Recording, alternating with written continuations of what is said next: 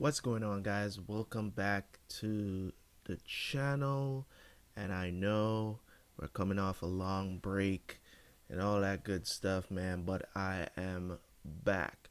So, first of all, for all of you guys that left a message on that last video, I did that last update with me telling you guys that I was going to take a break from everything.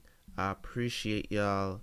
I really do. If you left a comment over there, if you liked the comment over there, if you sent well wishes, whatever the situation is, thank you guys so much. But now I am back. So let me give you guys an update on what's going on. Um, well, everything is kind of going back to normal now. She's home, everything is cool, and we're doing what we're supposed to do to nurse her back to health. Now, um, it's just me. It's just me. She literally has no family here in the U.S., so it's just me having to take care of her. But that's okay. That's okay. You know what I'm saying? It's what I signed up for. When I'm in relationships, it's you know what I'm saying, I'm all in. But it's yet to be seen if she's gonna come out of the woods. Okay, but right now everything is okay. I'm in a better state of mind to come back and enjoy watching some anime or TV shows, whatever the situation is. And it was tough. It was tough. It was a tough road to get here, but we are here. There's a lot of stressful situations on my part. I'm not a person that normally worries. You know, um, I just hope for the best. Extremely optimistic person. It just works. It just works for me. You know, um, so I don't tend to stress about dire situations. I just I just look towards the future. If it's gonna get better, it will get better. If it doesn't, then it just doesn't. And that's just how I deal with most of the things in my life, because I realize that some things are just going to happen. Life is not always going to be hunky dory and just flowing well. It's gonna happen, and sometimes you do need to take a step back and get back into the flow of things. So from what I can remember, with Haikyuu, we're in the middle of season 2. We're gonna be doing 13 and 14 today. So from what I gather, or from what I can remember, I went back and watched a couple of episodes just to catch myself back up on the series, and to remember what was going on. So we're in the middle of the a tournament that we're heading into, but they just finished the training camp and all of that good stuff. We're having a couple of extra. I think they did one match, right? I think yeah, they did a couple of matches.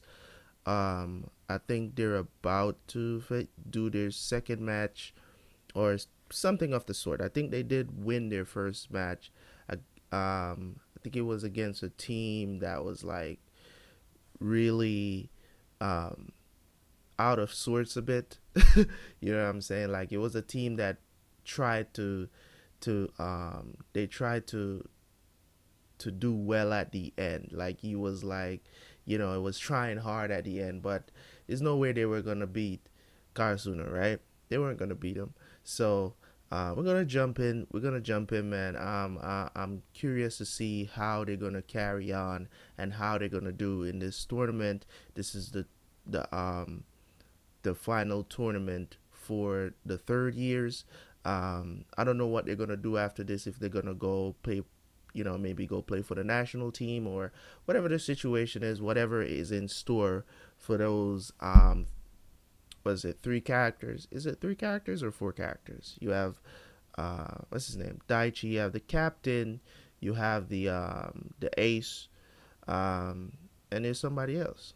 No, because um, what's his name? Tanaka. I think it's Tanaka. I think he's a second year with Noya, right? With the libero, they're second years.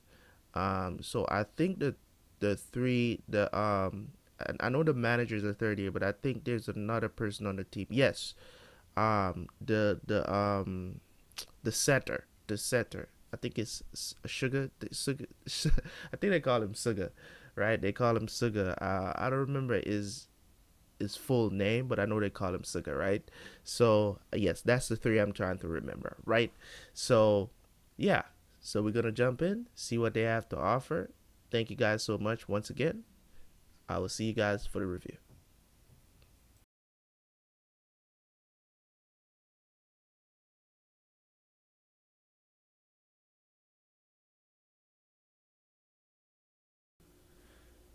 All right, so that was episodes 13 and 14 of season 2 of Haikyuu.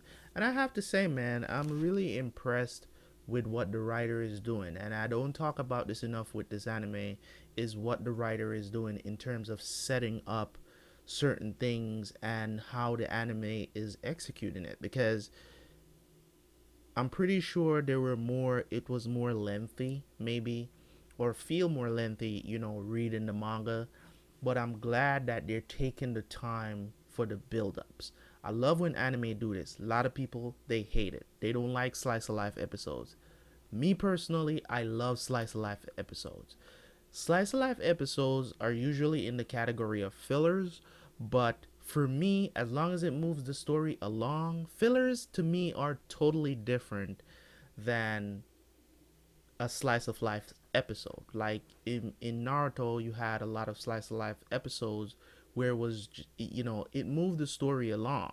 You get what I'm saying? You want to know more about these characters. You want to see what it's like on a regular day when they're not fighting someone, right? But some people, they can't stand that. They don't want no build up. They don't want any lore. They just want fights, and to each his own is what I say. I like when they show them training, I like to see that stuff. You want to see that stuff because you don't want to them just I like when they have a build up and then they execute it in a match. You get what I'm saying? Even if they don't get it right during training, they executed it in a match, and it's not to perfection, but it still happens, and it brings a certain kind of joy because you feel like you get immersed into the story so much where you feel like you're achieving what they're achieving, and that's the beauty of watching any media.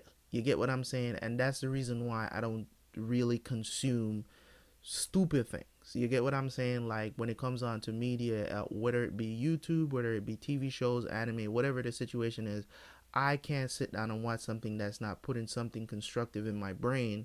I don't like doing it. Yes, you can watch funny videos or whatever the situation is because you know what it's about. You know it's gonna be funny, and you're just watching it for to laugh, right? But like things that are just so nonsensical and doesn't make any sense, or the story is just trash, I just can't tolerate it.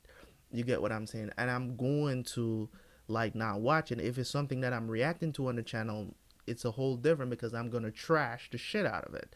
If that's the case, and maybe finish out the season and never watch it again. You get what I'm saying? But that is yet to happen on this channel. So, but I enjoy these episodes, man. The build up, the rivalry that is being built up to be something that is very, intense. And these teams, they're looking forward to playing each other because they've heard about each other. You got these power players that always, you know what I'm saying? And none of them are disrespectful. You get what I'm saying? None of them are disrespectful. They're all, I'm very, very surprised by that. I think one of the things um, that is very unique about this anime, and I think one of the things that they don't tap into as yet, as far as I'm just in season 2. So one of the things that I think that they could tap into is to really have a villainous team. They've yet to show us a villainous team, a team that, just completely just talk shit. They never give respect. I think overall, so far, every team that Karasuno has played or we've heard of, none of them has any villainous traits where we can be like, okay, your team is good. You talk straight trash all the time. You get what I'm saying? Even Ushijima, which I thought was going to be that kind of team, he doesn't really talk that much shit. Is more of out of respect. He knows what he is. They know they're good, and he talks shit, but in a respectful way. Like he's not trying to be like, yo, we're always gonna be better than you. Your team is trash. Like he gives respect where respect is due.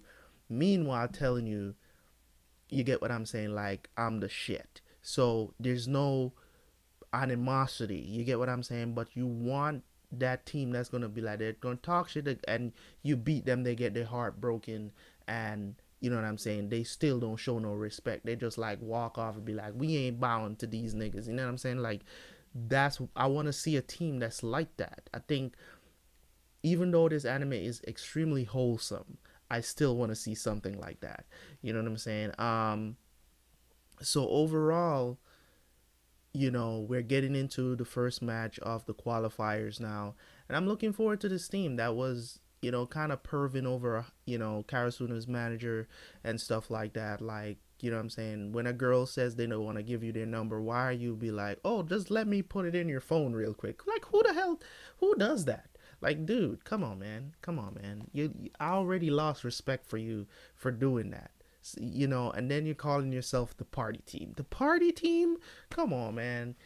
You know, I know this is probably going to be because they're one of like the top schools because they got to the semifinals in the inter high. So I know they're one of the top schools. So I'm not doubting their abilities.